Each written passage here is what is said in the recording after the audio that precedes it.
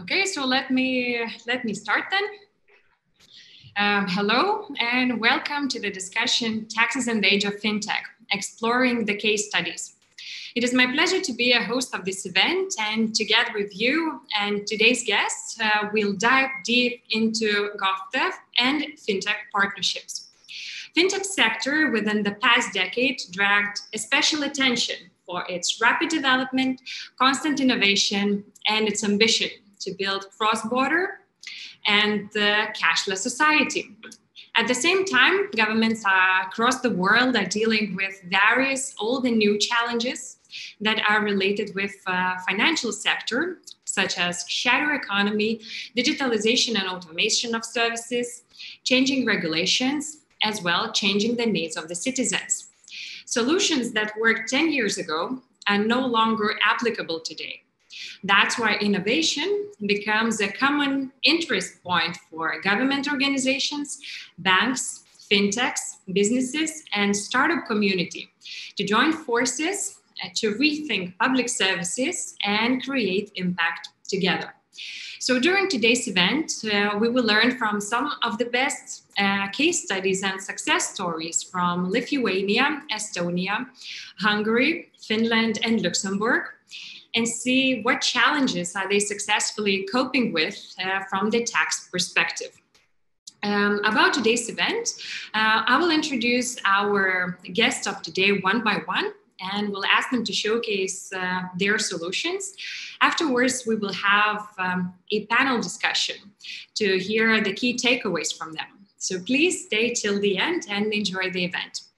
So to kick off, I would like to invite Henry Lindeberg, Development Specialist at Estonian Tax and Customs Board. He will tell us more about payroll tax collection related to salary payment. Hello, Henry. Hello. Okay, I will share my screen. Let's see. I hope everyone can see my slides. So, yes, hello, I'm Henry Lindeberg, a development specialist in Estonian Tax and Customs Board, and I will give a brief overview of one of our solutions that we have created in cooperation with LHV Bank to collect payroll tax declarations from businesses as a background service, basically. So we have different ways to declare our payroll taxes. These are, of course, still paper forms, which are not very used anymore. Electric forms in our e-EMTA, which is our Estonian Customs Tax and Customs Board's online self-service portal. Then, of course, there is a way to upload a predefined file format if anyone uses these from accounting softwares, for example. Then there is a direct data transfer from accounting softwares, which is very widely used. And then finally, we started to think about a little bit more of innovation and thought about how to take it to a real-time tax declarations, which means basically you are declaring taxes without thinking about filling and confirming your payroll tax declarations. So this is done as a background process while you are actually paying out your salaries to your employees. So what is it? It is an innovative payment solution set up in cooperation with Bank and Estonian Tax and Customs Board, and it is mainly for small and medium-sized enterprises. That solution enables for those companies or enterprises to pay out salaries to their employees and declare state taxes in a single channel at the same time, which is convenient to pre-fill the declarations of income and social tax returns, and it is automatically done in the background, so you don't have to think about it. So why did we do it? So we thought we looked at the small and medium-sized enterprises in Estonia who only pay payroll taxes, and there was about 38,000 of those companies, and that is about 1/3 of the employers in Estonia. So our objective was to reduce the administrative burden of these small and medium-sized enterprises, and we thought about what we actually needed. Did we need the data on the tax returns or the tax returns themselves? So of course we needed data to calculate tax and collect it. And we analyzed where we could get this data. The most logical place was a bank where these payments are done. So this is how we came up with this solution. So who is it for? It's mainly for small and medium-sized enterprises who are not VAT liable, because VAT tax declarations are not done through this solution. And companies or businesses who use mostly the 6 main common payment types. So these are salary payments, dividends, management board member fees, sickness benefits, payments of contract under the law of obligation, and also minimum social tax obligations. So the minimum social tax is paid for your employees. For example, in cases where the employee was mostly on vacation for the majority of the month, so you still need to pay the minimum social tax obligations for them. Then I will show you the user experience, how it looks like. So we developed it in cooperation with LHV Bank. So we have worked with Margus on these services before. And in order to make the payments, the representative of the company must have signed agreement with the bank to use the service and full authorization to approve payments in the internet bank. And on Estonian Tax and Customs Board side, they need to have the authorized access to the e-EMTA self-service portal to represent this company. So the accountant, for example, has to have the right permissions in both sides, in the bank side and also in the Tax and Customs Board side. Then they basically have to log into their internet bank, start a new payment. They select the payment type as salary payment and fill in all the necessary fields. So this is very similar to a regular bank transfer, but here you have a couple of more fields to fill in, which are necessary to fill in the tax declarations in the background. So there are also employees identification code, for example. They have to select the payment type, is it salary or dividend payments? Then also we have a working time rate, which has to be filled in, and the net amount of payment to the employee. And on the background, yes, I talked about those. So the amount paid out to the employee, and then on the background, as you filled in these amounts and all the data, the background process calculates the taxes, and the taxes are calculated on tax administration side, not on the bank side. So we have a communication services between two institutions or two parties, and the tax calculated is always correct because it is done by tax administration.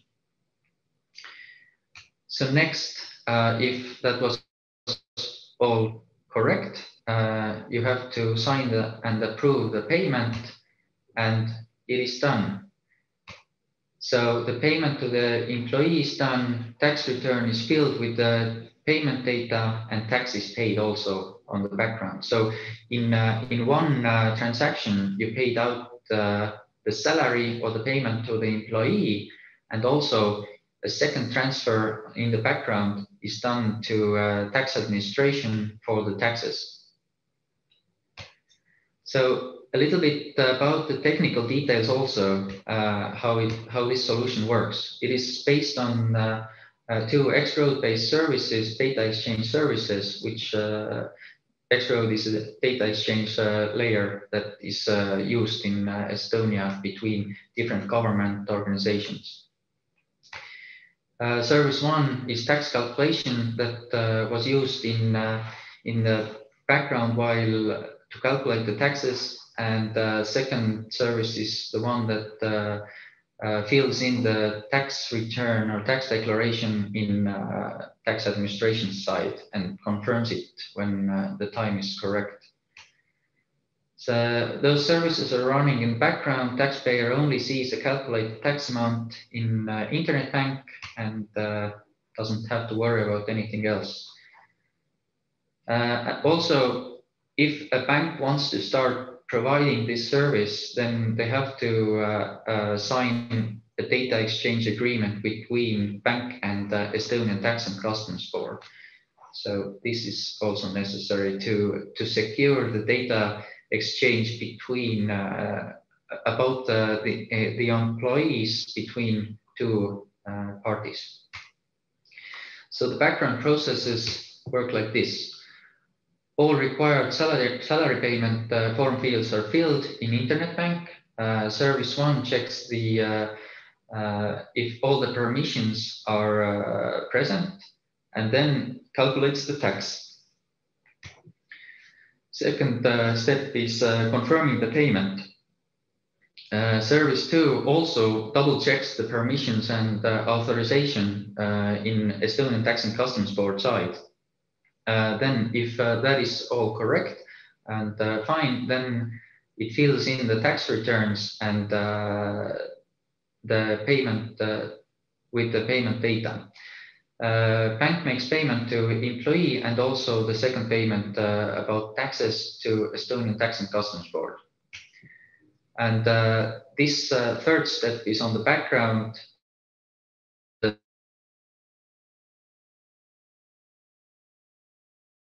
Customs Board automatically checks if the return has any mistakes, just to double check it. If there are some mistakes for whatever reason, then we send out a notification to the employer, email or SMS, that they have to come to our EMTA self-service portal and check the declaration. There might be something wrong. In most cases, everything is correct and the tax declaration is automatically confirmed, and everything is done. So nothing else to worry about. And that's it from my side. One more solution to be presented is from Hungary, and it is Attila Mijani, Head of Central Management Control Department at National Tax and Customs Administration. She will tell us the presentation, the end of the shadow economy, online invoices, and online cash registers. Hi all, my name is Attila, and I would like to introduce you two interesting projects in Hungarian tax administration, the online invoicing and online cash registers. But first of all, I would like to remark that the title of the presentation is given by the organizers.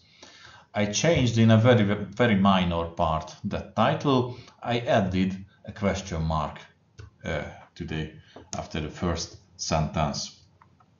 Let's see the details of two projects after defining some principles.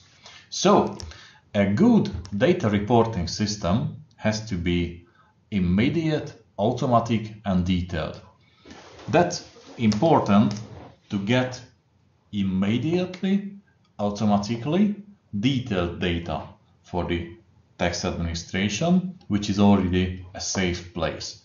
Both the online cash registers and online invoice reporting follow that three principles.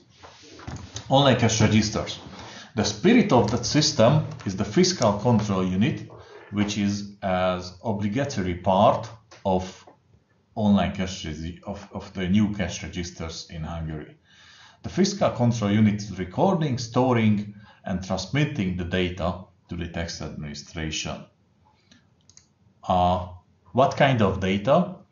All the data of cash register printed documents, so the receipts, and it is a well-defined data structure, and it's general instruction how to create that XML file.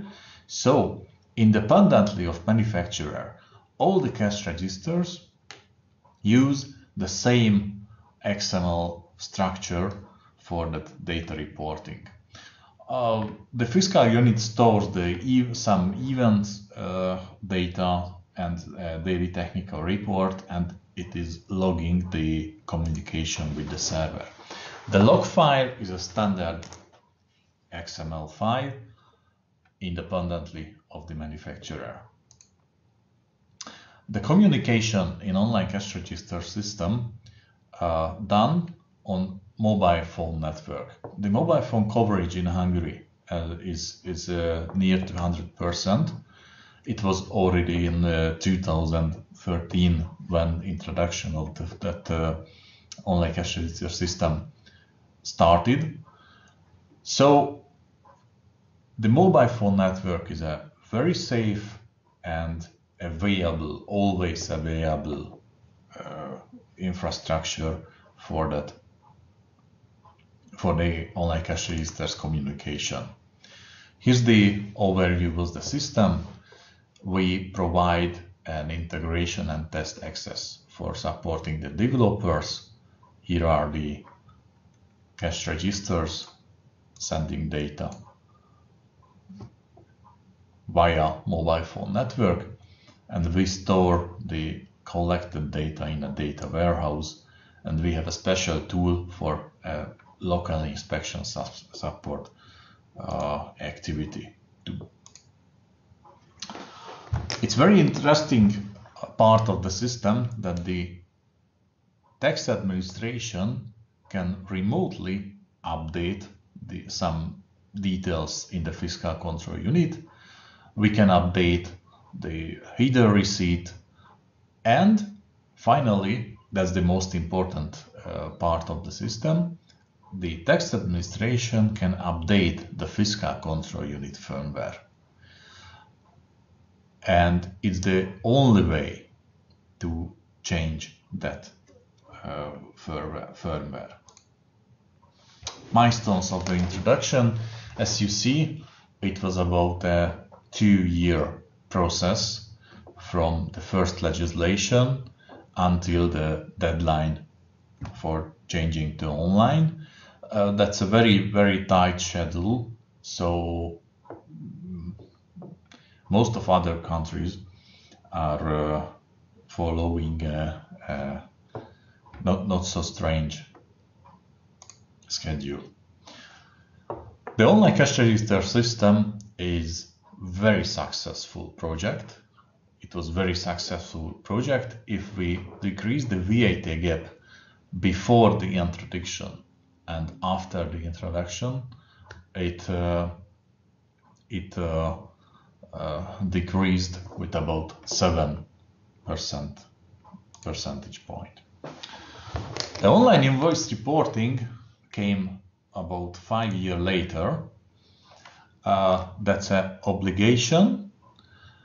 All the invoices has to be reported to the tax administration, and the introduction has three milestones, 3 steps.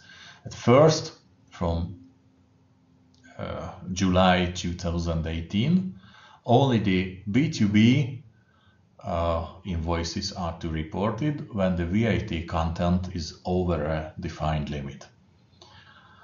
From July this year, with no limit, all the B2B invoices are to report, and from next year, January, all the issued invoices, the B2B, B2C, and so all the invoices are to be reported.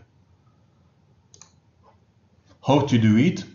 The machine-made invoices has to be reported immediately using a REST API, and the handmade invoices, there is a web portal to report them. It has to be done in 1 to 5 days after issuing the invoice. What kind of data? All the VAT related data has to be reported, so that reporting obligation follows the 3 principles 2. It is automatic, just in machine-made invoices. It is detailed, and it has to be automatic.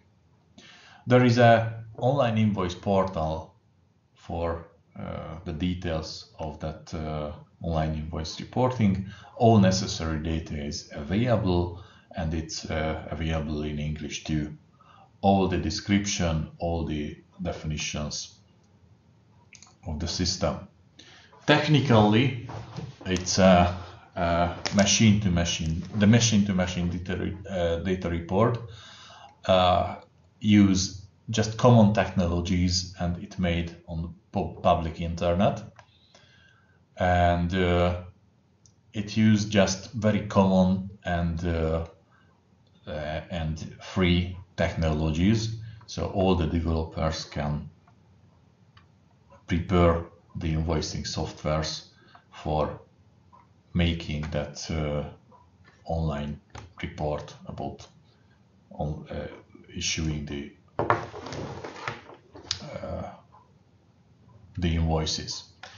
The Hungarian Tax Administration provide an invoicing software, an online invoicing solution for the very small taxpayers. It's a service, it's not necessary to use, it's just a service, which is a basic solution for small payers, for taxpayers. So finally, that 2 solutions, I don't know if they are the end of the shadow economy, but I hope so. So I hope we can ignore the question mark from the title of the presentation. Thank you. So let's move on with our next speaker. It is Margus Holland. He is the head of digital banking at LHV Bank Estonia. And Margus will tell us what happens when fintech meets freelancing, and will explain what is entrepreneur account. Hi, everyone. As pointed out, my name is Margus, and I will try to explain what we did with something called the entrepreneur account. Let's see if we can get this keynote to start. 1 second. Let's see.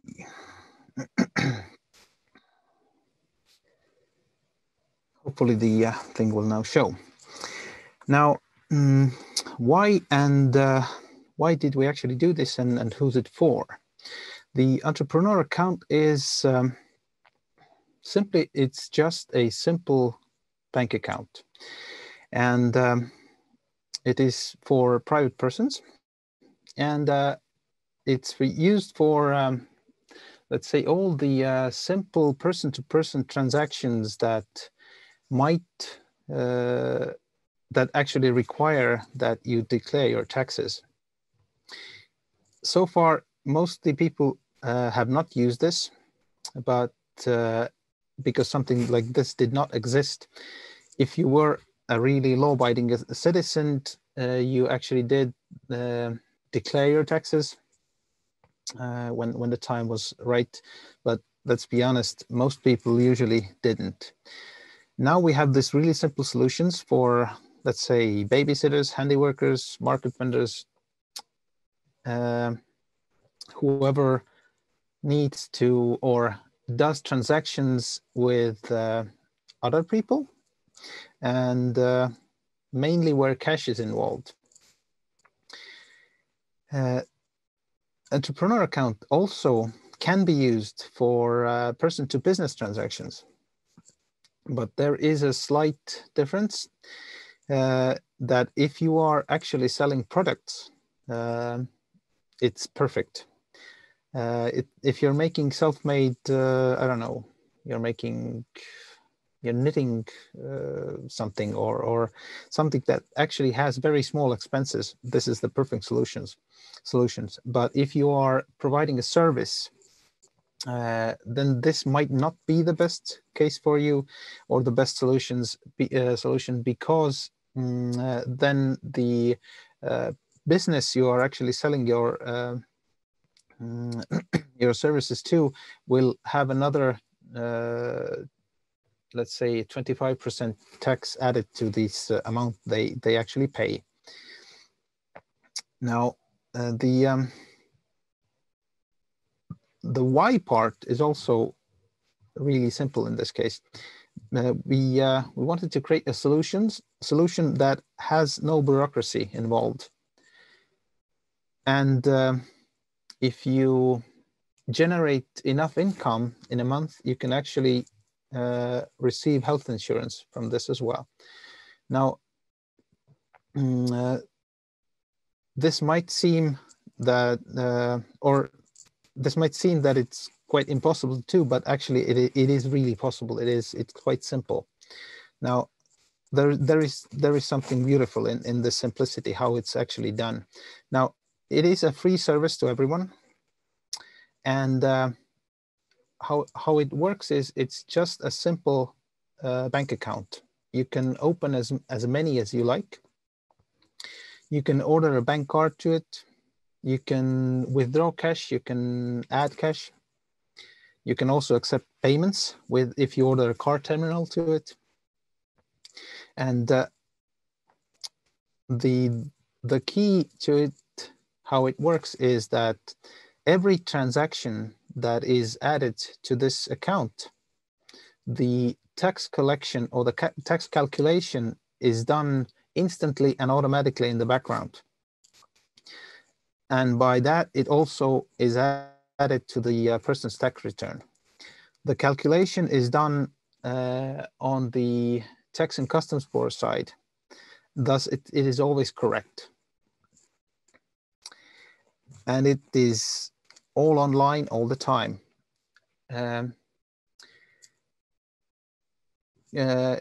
Getting a entrepreneur account is really simple. All you have to do is you have to have an account, or let's say a user account in LHV Bank. Then you log in, you open an entrepreneur account by simply agreeing to some terms, signing the agreement, and you're done. And you can start accepting payments wherever you want. The payments show up in your monthly or your account statement. First, there's the proceeds that come from your whoever you're doing business with, and also the taxes that are automatically calculated that are sent out to the Tax and Customs Board. And that's it. There's nothing more difficult about it. Now, some of the results from these are taken from July this year, and we have more than 2,500 active accounts, which is quite astonishing that this has been only 2 years. or 1.5 year almost. There's like 4 million euros have gone through these entrepreneur accounts with more than 2,000 transactions per month. And I think this is the best number. It's like 820,000 euros in taxes that are received via entrepreneur account. This is a really big number. To put it in perspective, let's say that this was not paid. It's like almost close to 1 million. And I think this is a really, really nice number. Some remarks. This would not have been possible if we didn't have excellent cooperation with the tax board. And also the X-Road infrastructure, that is the data layer between different government organizations in Estonia, is the key to this. It is suitable for new business models like Bolt, Uber, Bolt, any other sharing vendors. And one of the points is also that the Estonian Unemployment Insurance Fund actually sends a lot of clients our way, because there are a lot of people who have either lost their jobs or are still looking for something, and this is a really simple yet efficient way to start. If you don't have to open a company, there's no bureaucracy involved, and I think that's it. It's really that simple. Thank you very much, Margus. Next to showcase is Quentin Vascot, Associate Partner at KPMG Luxembourg. He would tell us how to combine blockchain and VAT. Welcome, Quentin.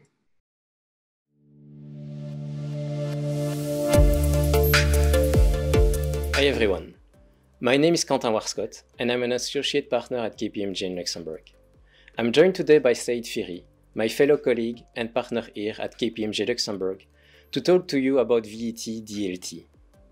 What is it, you might ask? Well, it is a concept created here at KPMG that aims to fight against cross-border VAT fraud within the EU.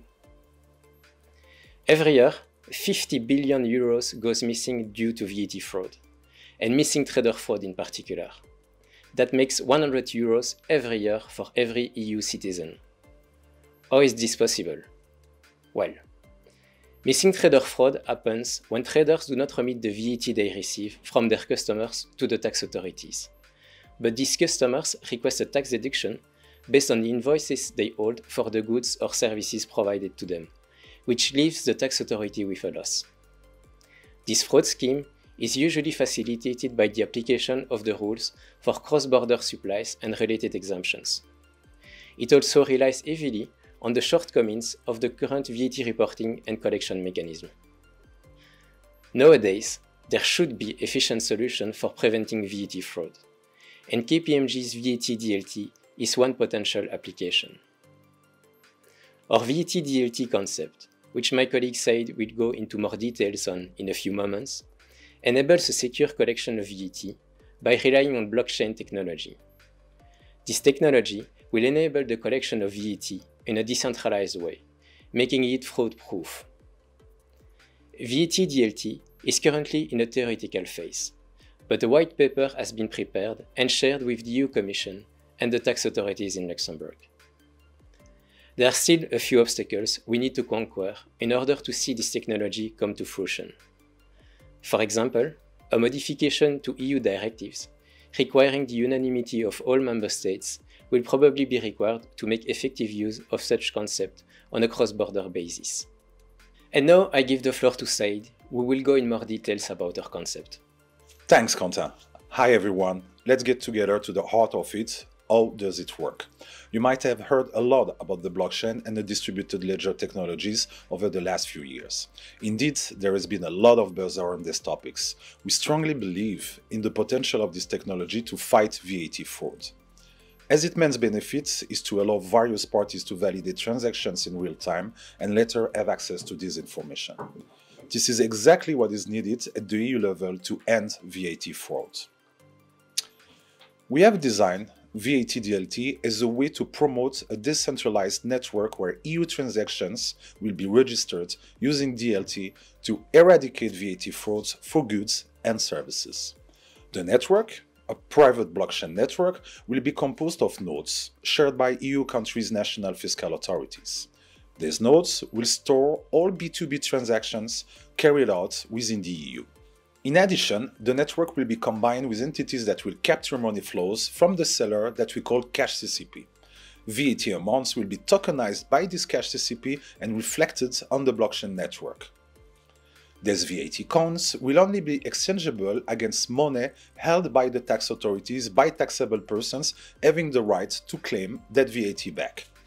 Undertaking this tokenization will ensure that VAT is actually paid to the tax authorities and does not disappear via fraudulent company liquidation or more generally by the disappearance of the taxable person that collected the VAT on behalf of the authorities. The scope of transactions that could be included in the VAT DLT network will be limited to domestic and cross-border B2B transactions within the EU.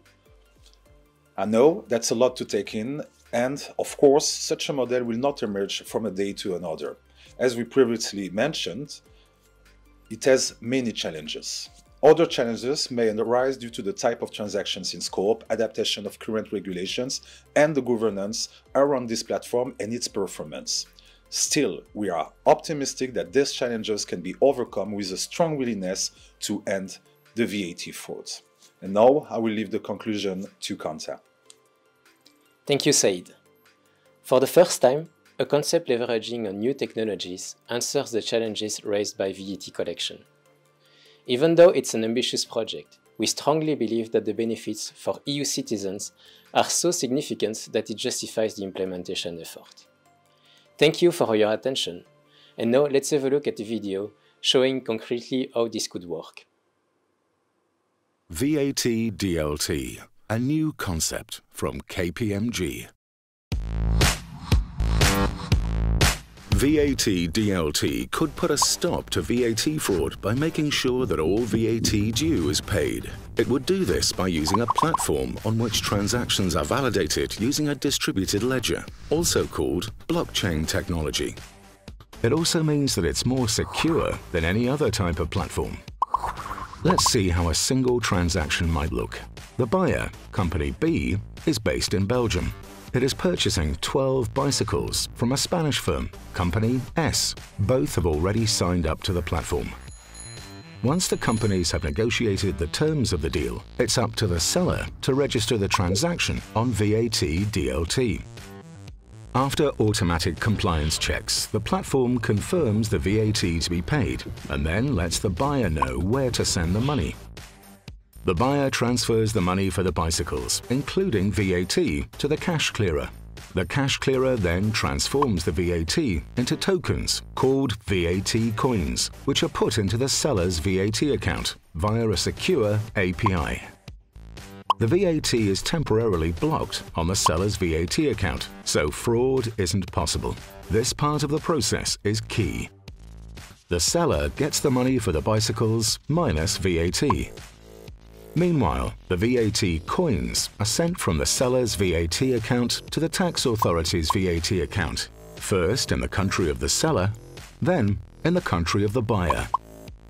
Netting can take place at this time. After that, the VAT can be reclaimed by the buyer. After more automated compliance checks, if everything looks good, the system approves the refund on behalf of the tax authorities. Ka-ching!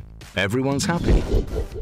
This entire process currently takes months, sometimes years.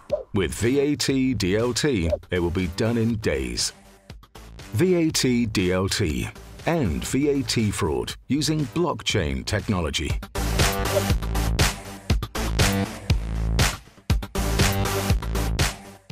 VAT DLT, a new concept from KPMG.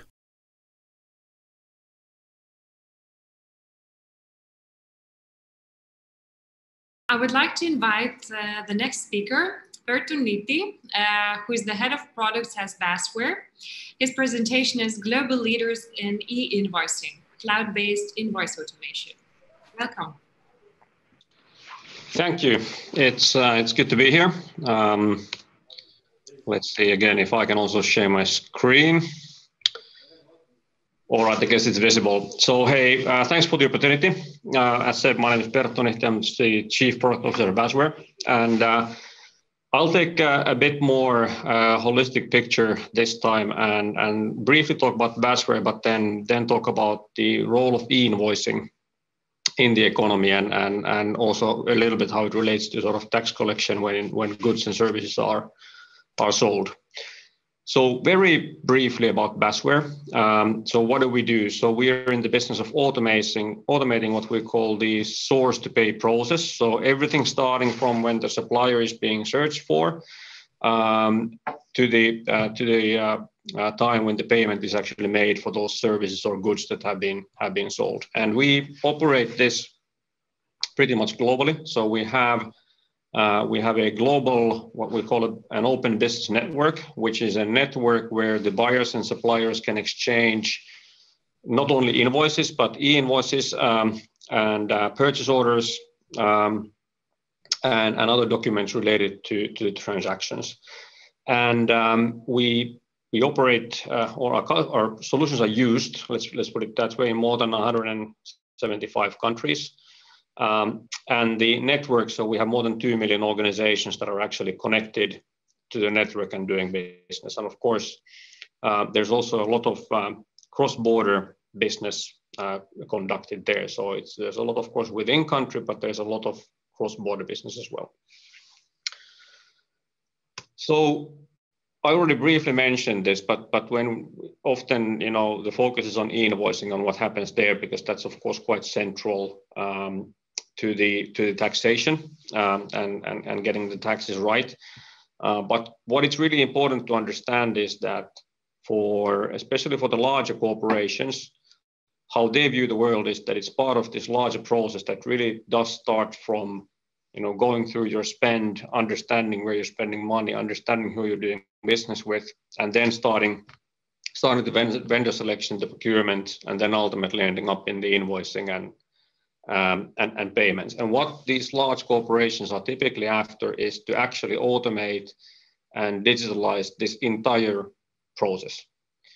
Now, having said that, a very good place for them to start is actually the e-invoicing and the accounts payable automation that comes after that. So there's a lot of benefits also for the companies in getting accurate data from their invoices to their systems so that they can fully automate the internal process when it comes to invoice handling. Basically, they don't need to employ so many people doing sort of manual tasks because they can just automate it with solutions. So then about e-invoicing and taxes and what we see in the market. So there's a lot of governments across the globe now pushing for e-invoicing. And in a simplistic manner, we see basically two different types of models that are being adopted. So either it's sort of a post-audit model where you need to be able to provide evidence after the fact. For example, have taxes being paid. In these cases, there might be a push from the government for the organizations to adopt e-invoicing, but there is typically a bit more freedom to choose, between different methods and formats of how you actually do it. Then on the other extreme, there's the clearance model, which enforces more control, which has also been actually quite widely adopted in Europe as well as then especially in Latin America. And now the latest one adopting a similar model is India, which is going to start in October this year. And there, basically e-invoicing is made mandatory. And then there is basically a central, typically a government-controlled infrastructure environment, which makes sure that for every invoice that is sent, either a copy of the invoice or at least sort of the most important data that's needed for taxation is actually always posted to that government portal. So this is a way basically to battle the shadow economy that depending on the country is a lesser or a bigger problem, but I guess there are no countries that are sort of exempt from this issue. So tackling it with the basic means of whenever an invoice is sent, there needs to be a copy in a way in the government systems.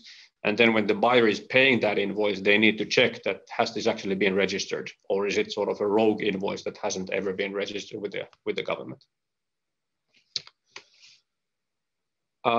When going through sort of how to set up the e-invoicing, and of course, in some cases it's governments who are pushing it, some cases it's large businesses who are just like forcefully pushing their suppliers to go to e-invoicing. But it's really important to understand that there are multiple different stakeholders involved. Each have their own needs, and in order to be successful, the needs of these different kind of organizations should be really taken into account. So simplistically saying, like, what kind of policy should be adopted to promote adoption? Well, first of all, I think mandates. What we've seen in different countries is that, of course, whenever there is a government mandate, I mean, clearly, of course, that pushes the companies more towards e-invoicing. But it's also crucial to have enough pull in the system, meaning that there's enough benefits for all the parties. Because in the worst case, what we've seen is that while there is electronic invoicing infrastructure set in place by the government, and this posting of the invoice data works, there might still be a paper copy of that same invoice sent between the buyer and supplier, which to me doesn't make any sense, in this age anymore. It's important to make it easy to adopt, and especially for smaller companies. They don't have a lot of IT budget typically, and they are already constrained from many different directions. So it's important that they can adopt these kind of solutions easily. If at all possible, it would be good to leverage sort of the existing technologies frameworks. I've mentioned PEPPL there, which is the sort of one of the most growing ones right now, but basically just saying that let's not reinvent the wheel. There are plenty of different technologies, frameworks, and formats already available to choose from. I said mandates are good, but I do believe in sort of open innovation and competition. And if there's too much mandates, then that doesn't really always take place. And overall, I would say that to promote the open ecosystems and interoperability. So there are many other companies who are in the same business as Basware, and for example, we have more than 200 interoperability partners, meaning that if their supplier wants to send an invoice to our buyer, that is possible. So to wrap it up, basically, what Basware is doing, of course, we're operating globally an e-invoicing service, ensuring that our customers can be compliant also with the local legislation and the taxation rules.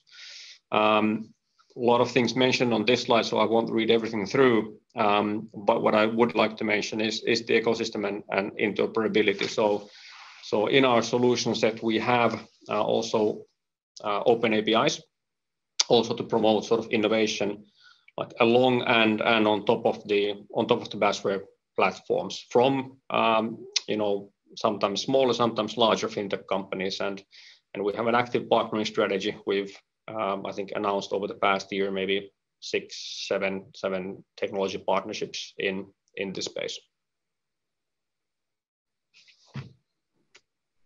All right, that was all from my part. Thank you, Berto, for your presentation.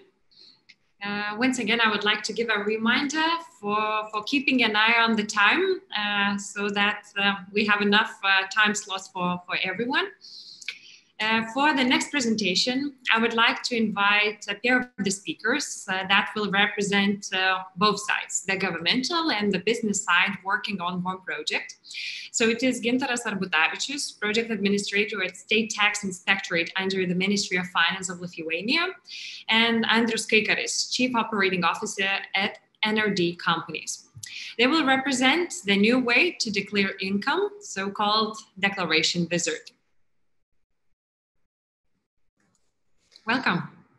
So, hello, we'll share our screen in a second. And my name is Andrius Kaikaris. And my name is Gintaras Arbutavičius.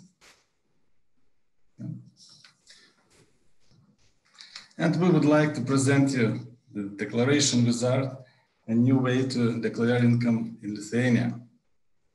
Project owner and initiator, Lithuanian State Tax Inspectorate, inspectorate and project developer and RD systems responsible for all development, and NFQ technologies responsible for design.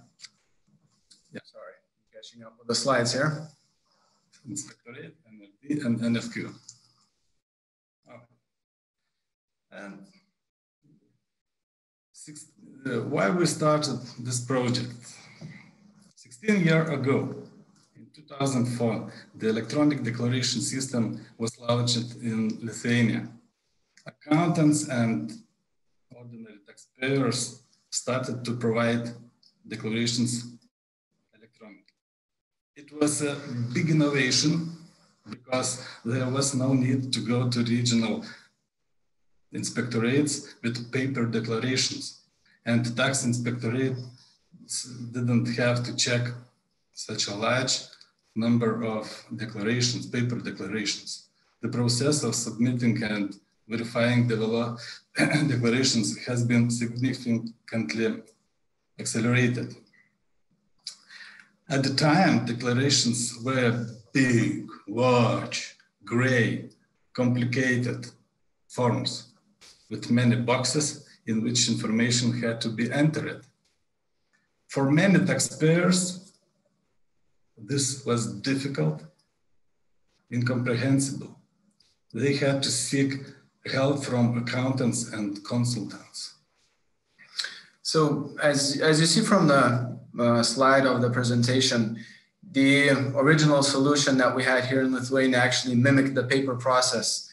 So you had to fill out a form that looked essentially the same as it looked on paper. You fill it out, it goes to the local office where either a machine or a system or program or a human being actually checks what you submit and provides you feedback at some other later point in time. So together with our partners, NFQ Technologies and State Tax Inspectorate, what we did, we turned the concept around. Instead of making the person put the data in the form that either the system or the institution or the form would understand and welcome and accept it, we made the system ask relevant questions and meaningful questions based on certain life events, of what people did or what kind of income they received. Maybe they did some sort of sales, rented an apartment or were renting an apartment. So all those sorts of questions were put into sort of an intricate matrix that would really guide you through the process and make you answer questions based on what you provided before and ask for your input, enter amounts, or maybe provide some other specific data. So what we were trying to achieve here, we're trying to simplify the process to make it more user-oriented and be driven by the user himself, not by the form, not by the system. All of the texts were really transformed into something meaningful that actually means something to the person providing information. I know from my personal experience that every year the tax filing period used to come, I would really have to go back to my notes from the previous years to understand what kind of things go where into that specific form. So that was eliminated. We also eliminated, this sort of background check that used to happen in the background, either by a system or by a machine. All of that is now done in real time. The wizard is something that the person sees, but there's so much more happening in the background. A lot of cross checks, a lot of information is being pulled from different institutions or different entities that are being held by the tax authority. And all of those are being cross-checked and calculated in real time, and feedback is provided in real time. So basically at the end of the process, the person is actually able to pay their taxes or see what the amount is being returned to them and actually get it in a few days' time.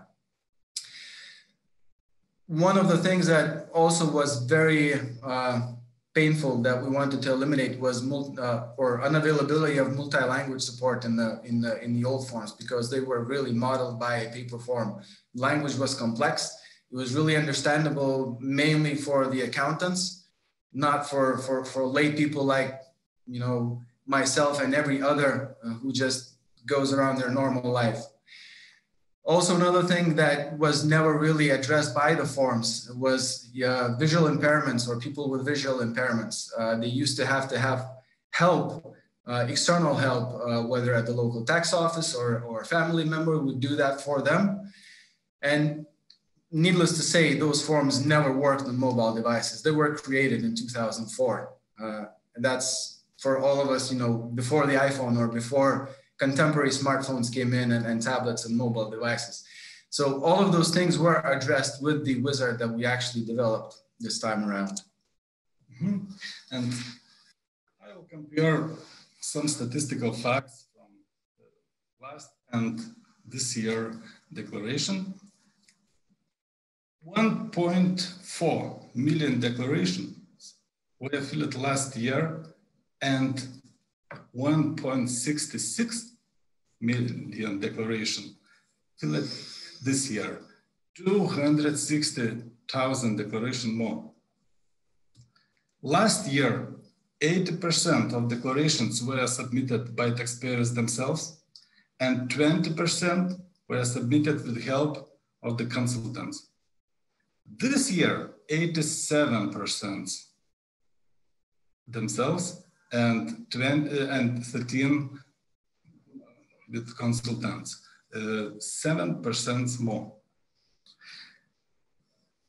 Mm-hmm. Last year, and very interesting number.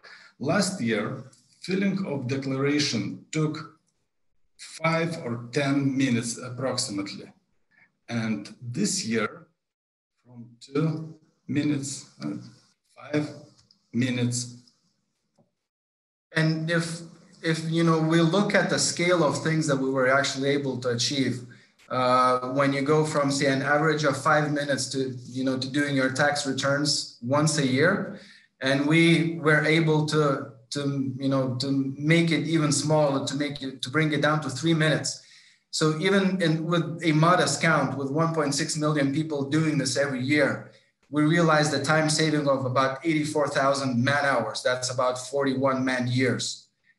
So you can imagine what, the significance or sort of the power of big numbers here. So that's why we're really excited of what we're able to achieve this time.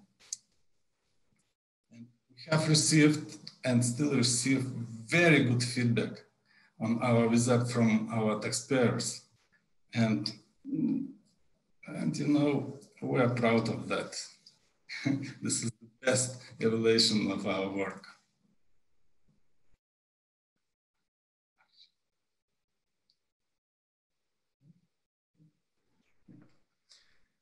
And obviously, there are various streams of reviews that are coming in from different parts of social media. It's media portal Delphi that's popular here in the Baltics.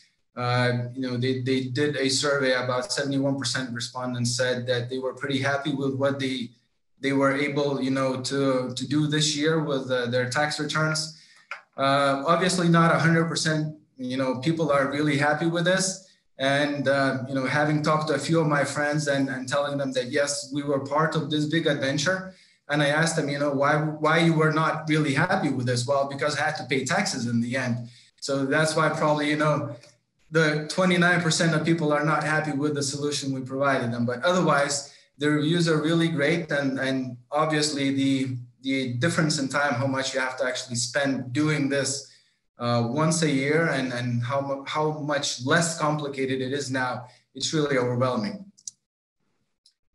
And one last thing to mention, here in Lithuania, we have a competition that's called Naujasis Knygnešys, and it's specifically aimed at seeking out and promoting and awarding innovative digital solutions that are bred and raised and expanded here in Lithuania. So we're very happy with our personal income tax wizard. We were nominated for the best solution for Lithuania, and we were the solution that was most appreciated by the public. So those were the 2 awards we actually received this year. So we're also very happy and very proud.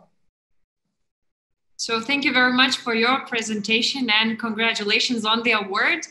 As a user of Declaration Wizard, I can admit this year it was a painless experience, at least for myself. And more people I've heard from spending a couple of hours that really shortened up to 10 or 20 minutes to still figure around the forms, but congratulations on the results. I would like to move on with our panel discussion and to sum up and wrap it up what has been said and comment more on the whole development process. As Günther has mentioned over the presentation, there is this common belief that building technical solutions for the public sector is something extremely complicated, inflexible, very long-term. So could you please comment how the whole experience of creating these solutions was for you?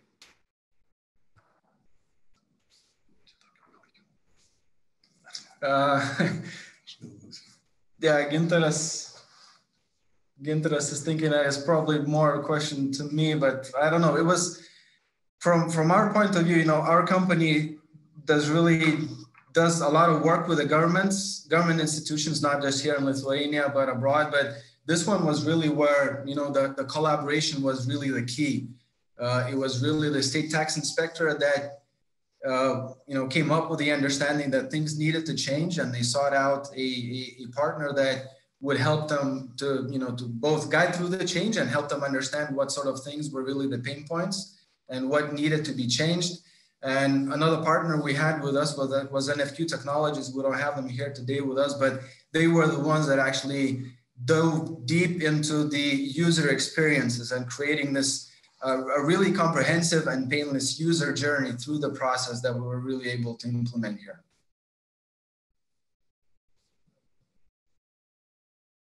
What about others? Margus, could you share how the whole experience was for you?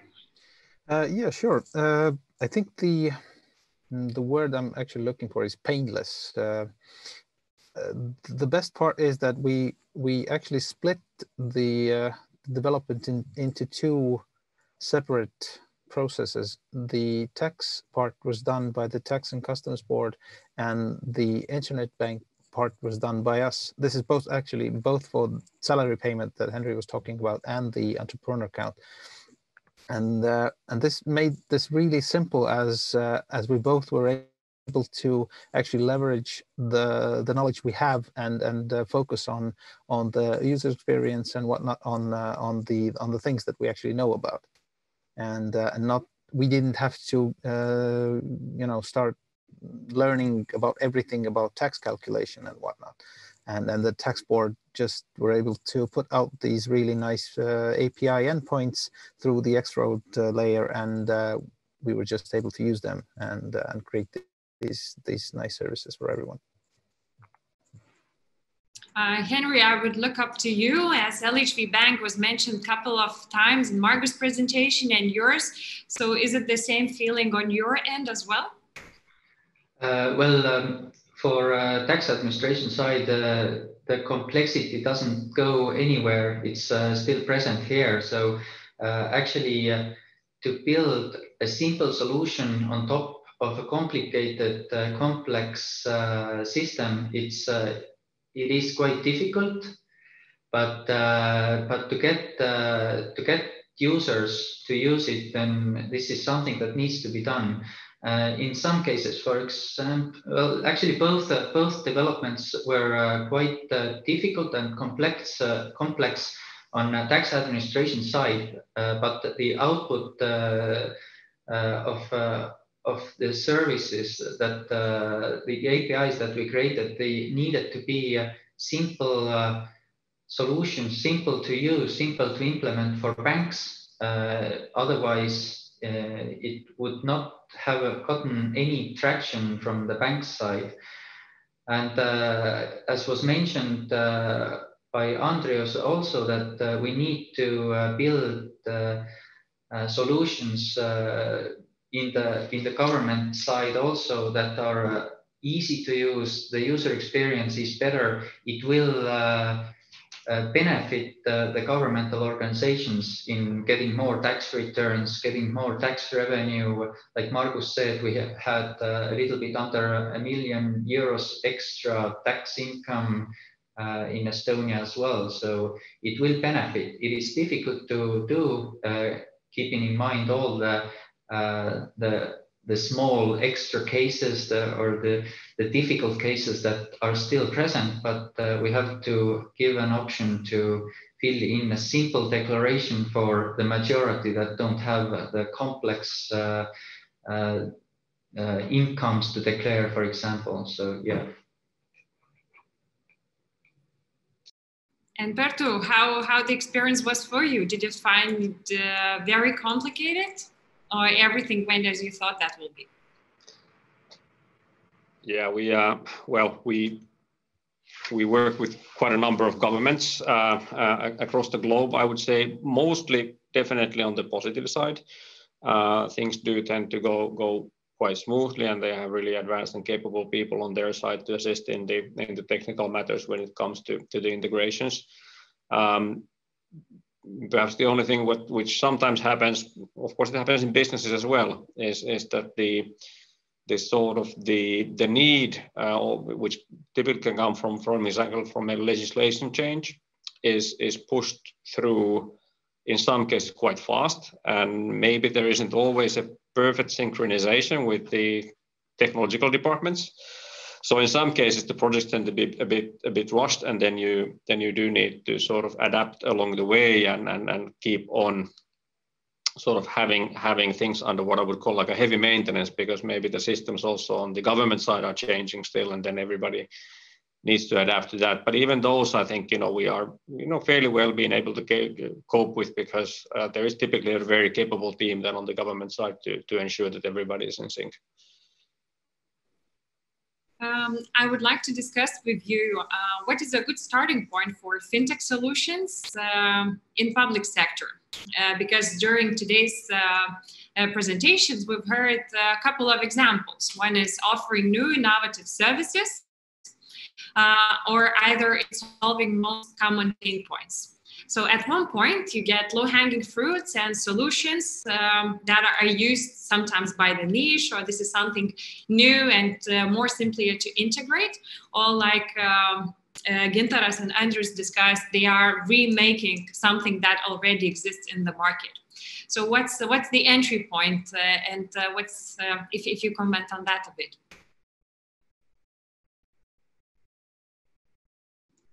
Margus, I would look at you, as LHV Bank is pretty known as a bank innovator in Estonia. So what's your approach? Taking something that you can do experiments with, or solving really deep problems with the government organizations? I think this is, it's always a cooperation, because we cannot really solve everything without the three key parts. That is us as a bank, the tax and customs board in this case, and also every other part of the government, and in essence the legislation. And in some cases, especially the entrepreneur account, was that we were already in the process when the legislation was created, and thus we were able to actually supply input already in that phase. And I think that can actually lead to a really a simpler and a more user-friendlier process or legislation in that case as well. I think the key is to look at this from the client's perspective, not trying to find out that, we have to innovate on something, but actually think about things we can simplify or create completely new solutions. And I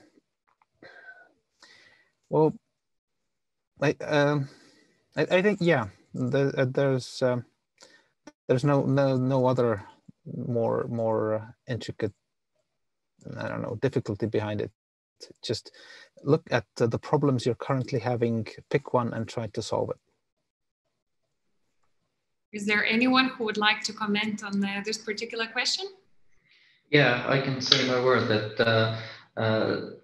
yes, we have to monitor all our services. What is the feedback? See how large is the audience that this one or another service influences and make our own logical decisions I mean, we cannot, governmental organizations cannot make everything better for everyone at once. So we have to start from somewhere. We have to monitor all the services and start from the parts that influence the most of the bigger number of people. So I think this is the most logical way to go.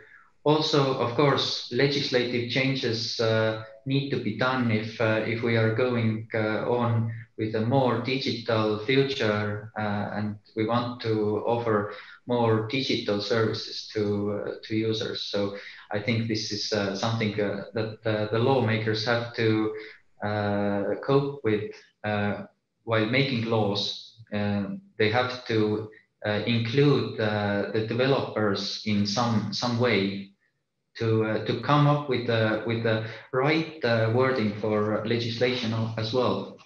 Yeah.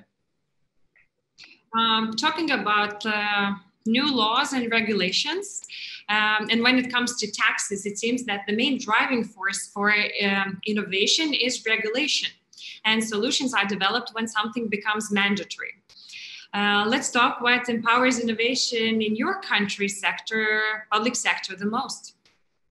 Is it really the regulation, or there could also be the country's strategy, like in Estonia's example? So I would like to hear on your approach on that. In Estonia, it's one and the other. There are both ways. I mean, mostly it is, yes, it comes from legislation changes, and then it goes to the developers that we need to enforce this change also in our IT systems. In some cases, like let's say well, actually, we didn't do any legislative changes in salary payment, but we just made it work inside this regulation that is in force. But as we go on, I have been involved in the ministry level as well as the development specialist to give guidance in making new laws that these laws that they enforce, they are actually doable in a more or less reasonable development cost, let's say. Perttu, what's your takeaway on that?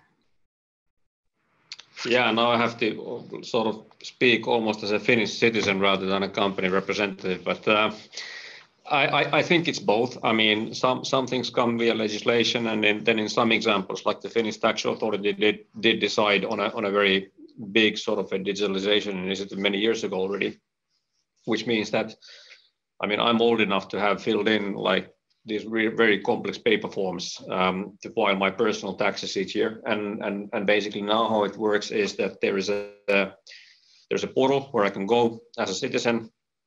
I can post and update sort of the taxation information along the way. Most of the information is coming there directly via the connections that they have to the banks and to my employers. I actually get a pre-filled tax report every year, which typically I don't even have to touch that much. And if I do it on the portal rather than on sort of complex paper forms. So I think a lot can be also achieved not via legislation, but just by having a very strong digitalization agenda. Of course, in some cases, the legislation can even work against this. So sometimes you have to go through the legislation to make sure that you actually can do these things.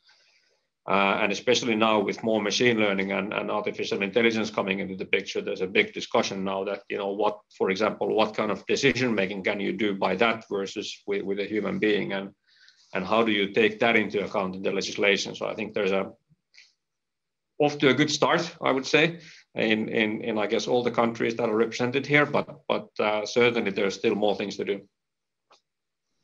Yeah, thank you. Anders and Gintaras, I'm sure you would have something to add on, as you've been already working on the project like this. So was it additional boost and motivator for you, or a pressure at the same time?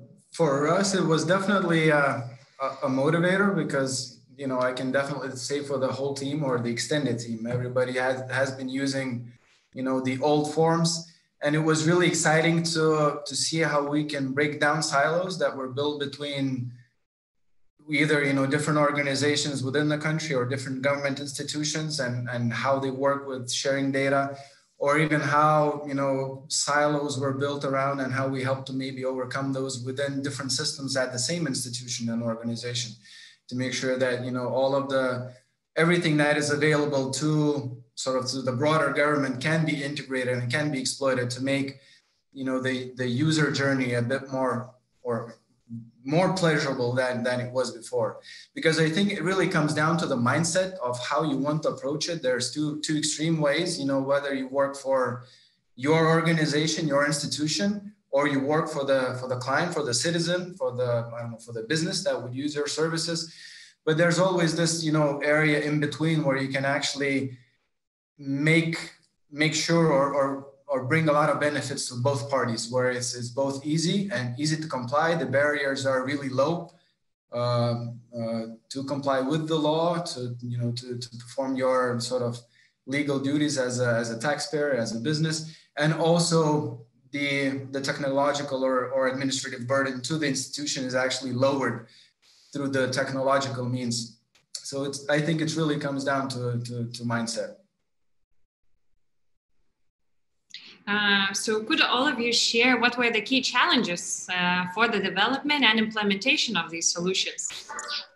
You mentioned mentality, but at one point it could also be financial, legal, technological, or even regulatory issues.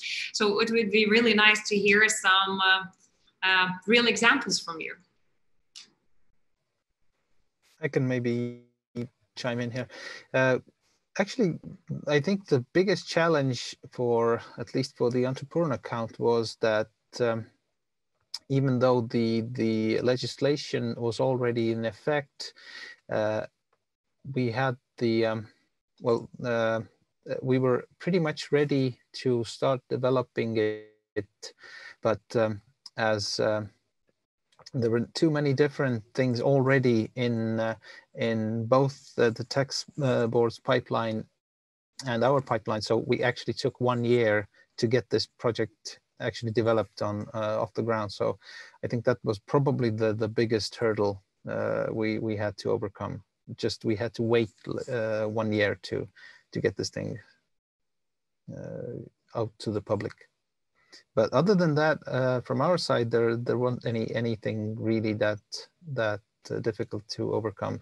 I think, of course, the taxation part is monumentally more complex, and that's why it's probably understating their efforts in this case. But yeah, I think that we didn't have any big problems in either side.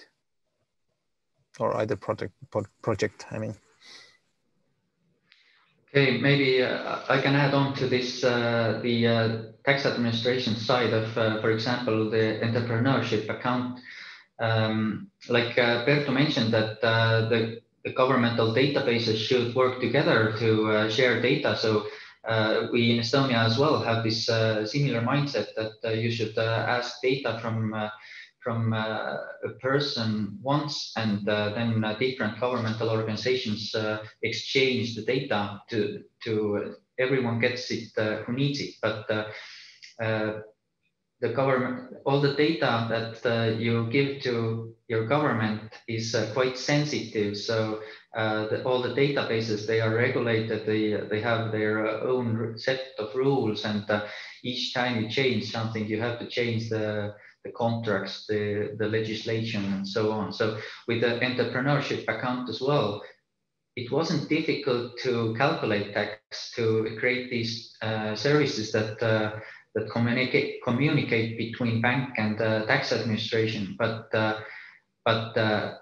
so many different institutions or organizations in Estonia need the same data, or the data that we calculate from the income that you get. For example, if you get €1,000, then 20% goes to tax. This tax divides between income tax, social tax, pension fund.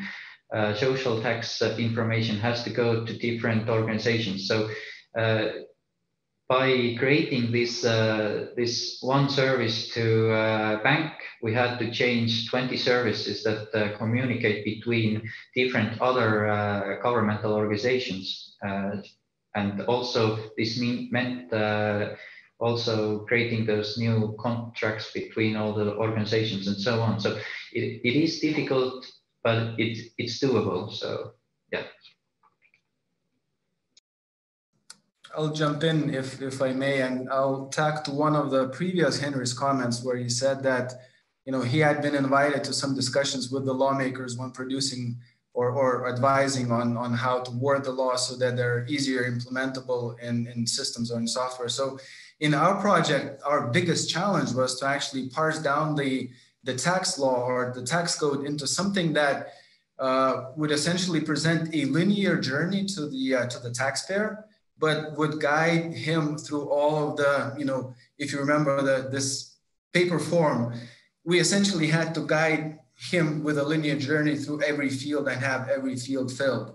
And that's really a challenge because, you know, you have to understand what sort of questions you need to ask to get the right information, and where the answer you get at a particular point in time will have to guide you next in order to make sure that you get all of the information. So this was the biggest challenge, but I would strongly, you know, agree with Henry with his also last comment that he said, you know, you have to come with a certain mindset when you design laws, you design tax codes or any kind of other legislation that would be meaningfully presentable and implementable in systems to both make the life of the institution easier and the journey of the customer or the taxpayer also easier.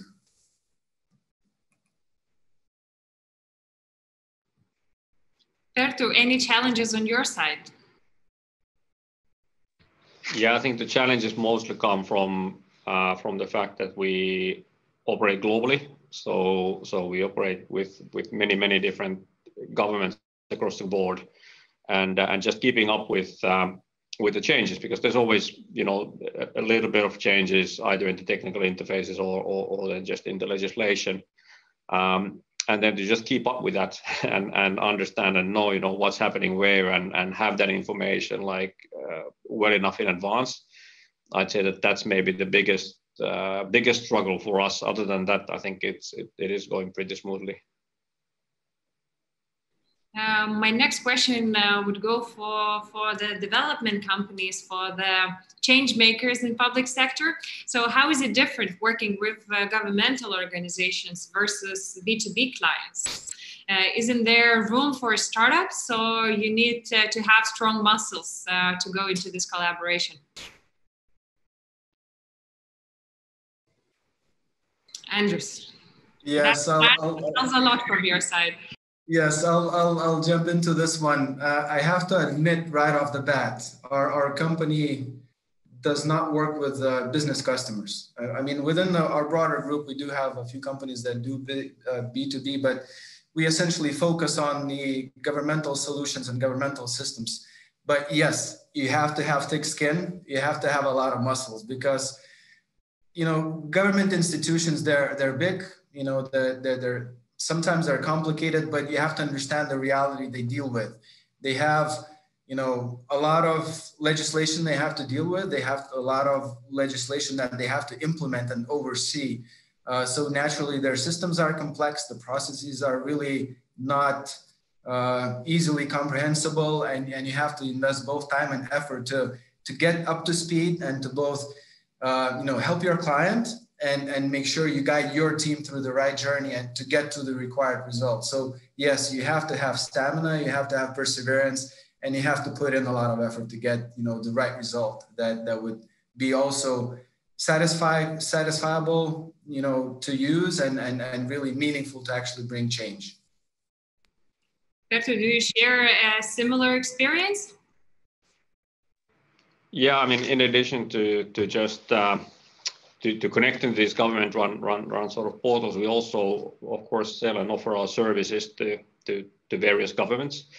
And I do agree. I mean, it does require a bit of muscle and thick skin for the reasons that Andrews explained earlier. I would say, and then of course it also depends on the government, but I would say that maybe as a guideline, if they want to allow also smaller companies to do business with them, is that in some cases we've seen that there's a very long list of mandatory requirements in order to participate in a bid, for example, and with a closer scrutiny, actually, they don't always come from any kind of legislation or like real need. It may be something that was actually required ages and ages ago. It can come back from like some templates which were used back in the days when everybody hosted their own servers and such. So maybe just a request that keep in mind when they're building these RFIs and RFPs that they don't sort of unnecessarily block out smaller companies by introducing requirements that are not truly must-have. I can maybe add to this only from my side the fact that we've actually done business both implementing with the government, with the taxation board, and with TransferWise.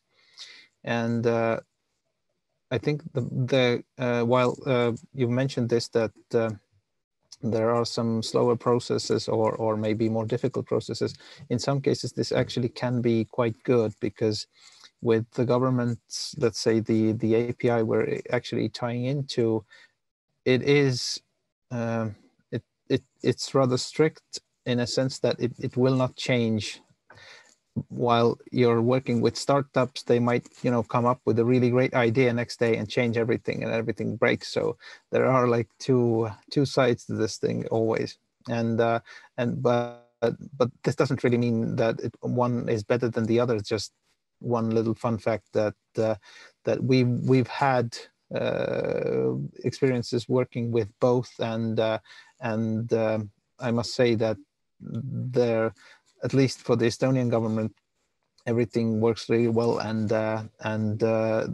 people actually want to do these solutions and make life better for the customer or for the citizen. I can maybe comment on my side that I've seen what are some of I think the biggest issue for development companies that we work with is that they have to work to develop a software that considers all the cases, every small little detail that needs to be that can happen, but they don't have access to real world data. So this is a very difficult task to do if you are not allowed to see what is actually the data in governmental databases. So, but this is something that's a challenge for development companies. Yeah. Thank you for sharing. That was really interesting to hear. And as for the whole time, we spoke about what has been achieved already, what were your case studies and success stories at the same time. I would like to hear from all of you on my last question.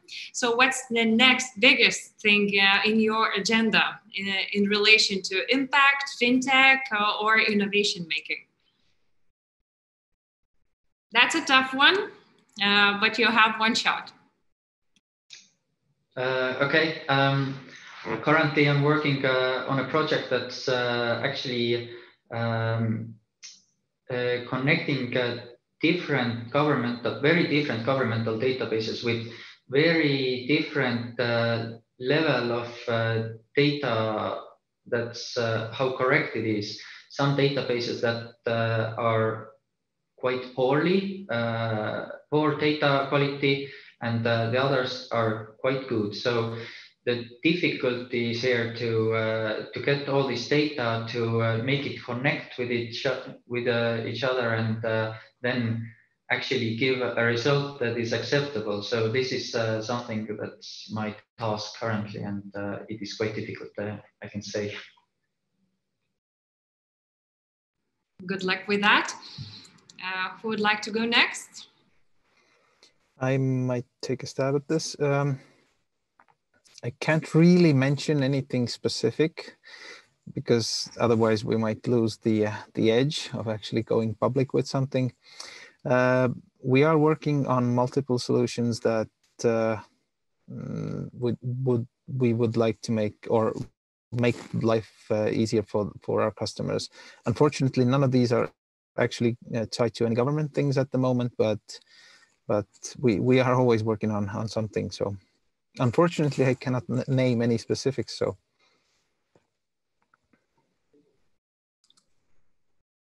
Maybe on the next event you could share the updates on current achievements. Yeah, hopefully. Andres, what about you? I'll let Gintara start first. We have 100 different declarations, and our biggest challenge in future to create other declaration wizards for those declarations. Yeah, so that's definitely a complex task. As for our companies, what we're actually looking forward to is one specific thing is virtual fiscal devices or virtual cash registers. And there has been some movement on this in Lithuania, I think during the last year, but we're also working on a solution in one of the foreign or countries outside Lithuania and actually building this for that country. So I think in a few short months' time, we'll probably be able to come back and tell you how that went.